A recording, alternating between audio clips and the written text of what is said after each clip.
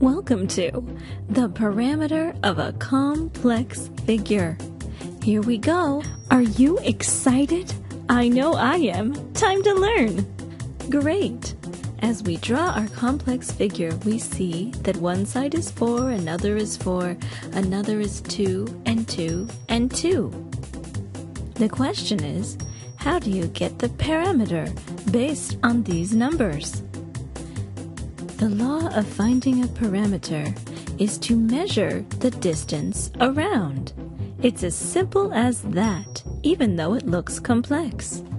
So the parameter on this complex figure is 4 plus 4 plus 2 plus 2 plus 2 plus 2 again.